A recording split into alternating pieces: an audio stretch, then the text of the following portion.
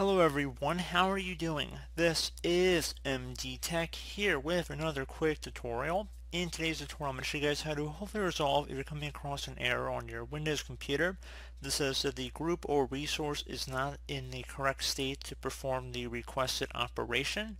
So it should hopefully be a pretty straightforward process here, and without further ado, let's go ahead and jump right into it.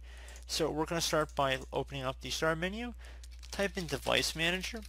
Best match should come back with Device Manager right above Control Panel. Go ahead and left click on that one time.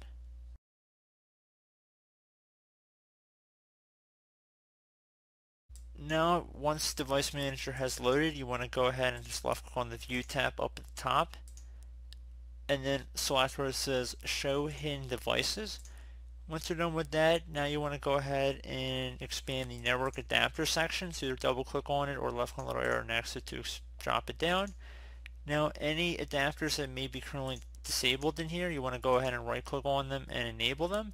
So for example, if I just disable this one here, you notice it'll have a little downward facing arrow, or it might be grayed out or a slightly transparent appearance depending on what version of Windows you're running.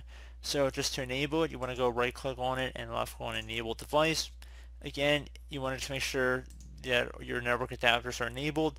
More than likely won't have as many as I do here, and you're probably not going to need to do it for any WAN mini ports. So more than likely there's going to just be one or two in here, just to make sure you just enable that like I showed. Once you're done with that, close out of here, restart your computer, and hopefully that should be about it. So I do hope this brief tutorial was able to help you guys out, and as always, thank you for watching, and I do look forward to catching you all in the next tutorial. Goodbye.